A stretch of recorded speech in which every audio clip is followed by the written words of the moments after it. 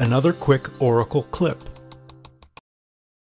Let's learn how to control Oracle VirtualBox at the command line using VBoxManage. Let's go. From the host operating system, let's first get the Oracle VM VirtualBox extension pack. The extension pack provides support for VirtualBox Remote Display Protocol, or VRDP, which is required for the VBoxHeadless alternate front end.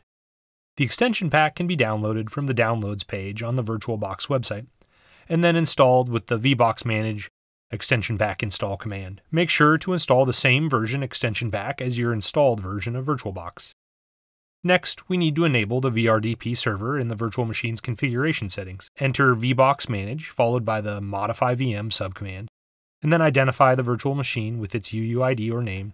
And finally, let's enable VRDE by setting the VRDE option to on.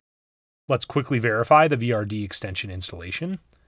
Enter VBoxManage, show VM info, followed by the name of the virtual machine or its UUID, and then pipe, followed by grep and VRDE.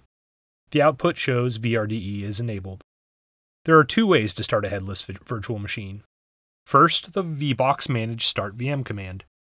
Enter VBoxManage followed by the startvm subcommand, then the name or UUID of the virtual machine, followed by the type option headless. The output shows that the virtual machine has successfully started. Normally, VBoxManage startvm is preferred since it runs the virtual machine directly as a background process.